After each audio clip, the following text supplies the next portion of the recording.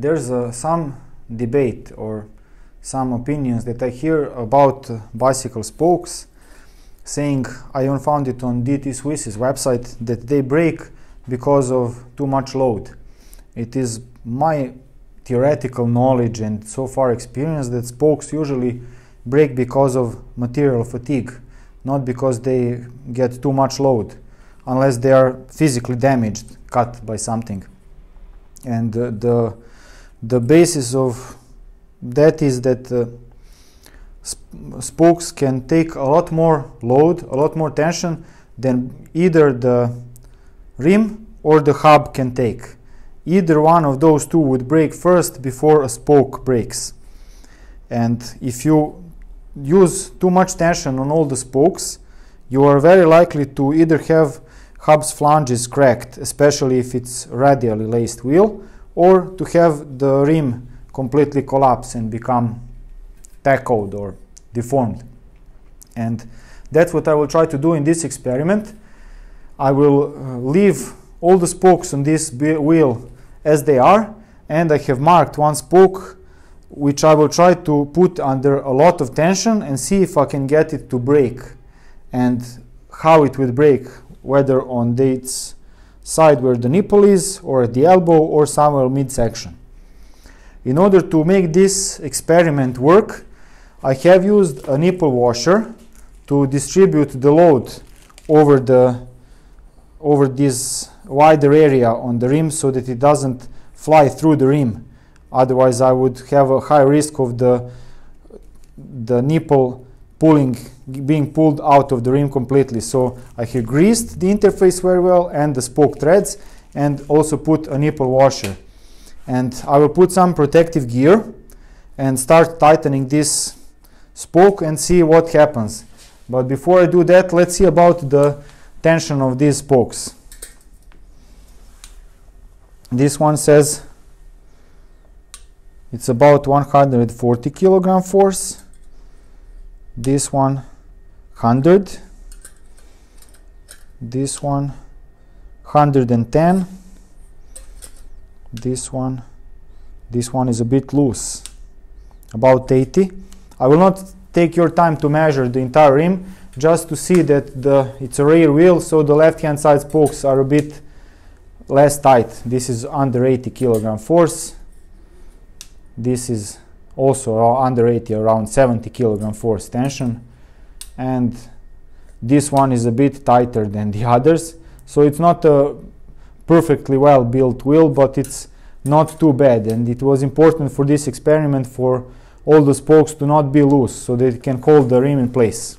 Now I will put some protective gear, and I will ask the lovely camera lady to step back a bit just in case.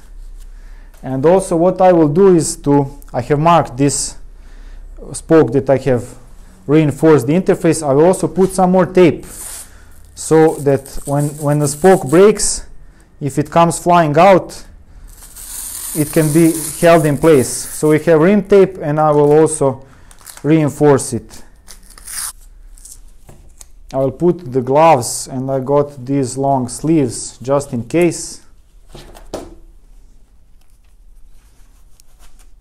I've never done this before, and this will be extremely high tension for the spoke. And I will put this downwards, hoping that it will, if it flies out, hit the ground. And now I will start tightening this spoke.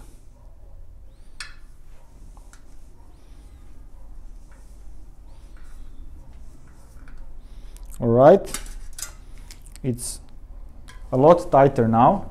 Let's check on its tension right now. 140 kilogram force. Let's try to tighten it a bit more before we get to the danger zone.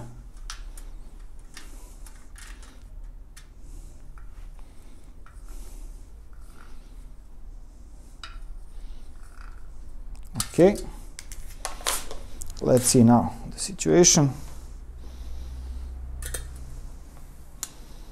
well, it's around 160 kilogram force, or just under it. Let's try to tighten this a bit more.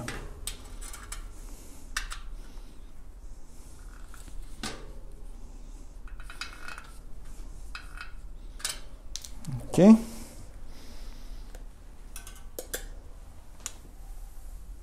Now it shows 160, just over it.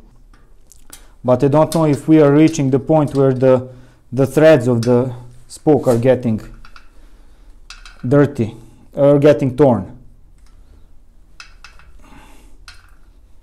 Okay, now I'll measure just one more time and see. Okay, we are way past what this tool can measure, and this is exponential scale, so I'm expecting this to be at about 190, maybe near 200 kilogram force. And wheels are usually built to 150 kilogram force tension at most. Now let's see what happens if I keep tightening this. I'm really not sure whether there's any danger right now. I've never done this before to this amount of tension.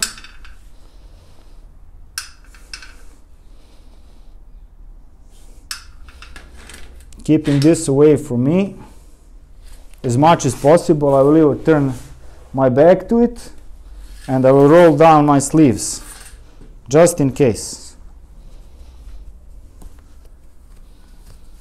I don't want to be injured, so I cannot work.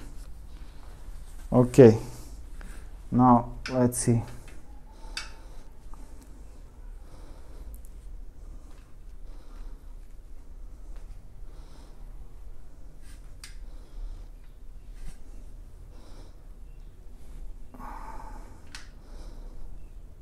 No, we are getting no effect. This is some horrific amount of tension. The whole rim is deforming, but the spoke is still not breaking. I will call this okay.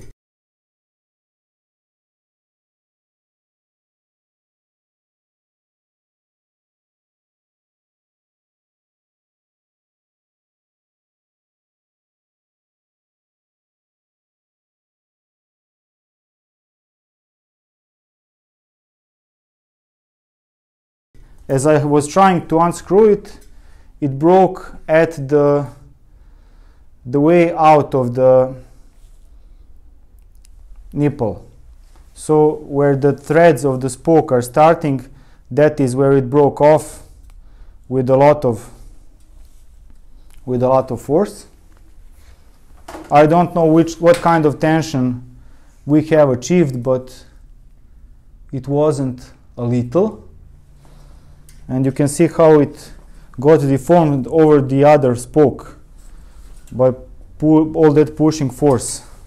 And I'm not sure if you can see, but the whole rim was pressed inwards, and it didn't break on the elbow and didn't break on the midsection.